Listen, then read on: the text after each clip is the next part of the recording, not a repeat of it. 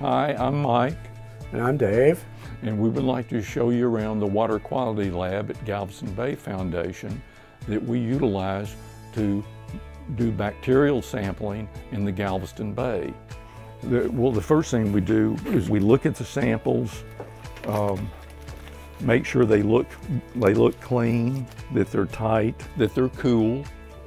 Like everybody else that does a routine procedure, we use a checklist, just like pilots use a checklist to make sure we don't miss anything, that we do everything via the same procedure each time we do it, so we have consistent results.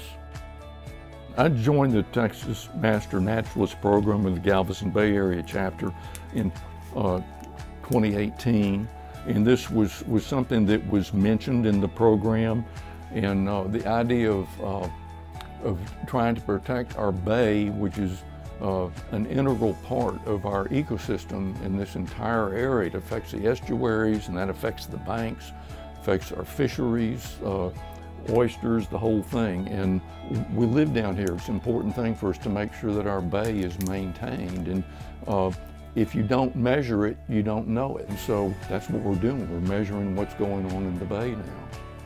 Mike was my mentee when he came into the Master Naturalist, and I am very proud of what he's doing. When you're a Master Naturalist, there are so many things that you can volunteer for. When I came into the Galveston Bay Foundation, it was because they asked the Master Naturalist, was there anybody interested in doing bacterial sampling? I said, wow, that's what I want to do. I enjoy lab work. I always called myself a lab rat, because I'm just like the little rats that run around the lab. I like to take data for the main reason that I think data is one of the most important tools that scientists have to use when they go back and check things that they've done and what they want to accomplish. And so what I want to accomplish is make sure that, I call it the 3 W's that we have in our world that we want to preserve, is the wind, the water, and the wildlife. And basically, if we do that, this is part of it. We got to make sure that the things are working right.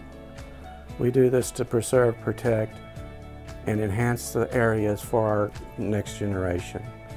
And if our kids don't know about the outdoors, you have to get them out there. We can only do so much while we're on this earth, so we want to help preserve the certain areas that we have.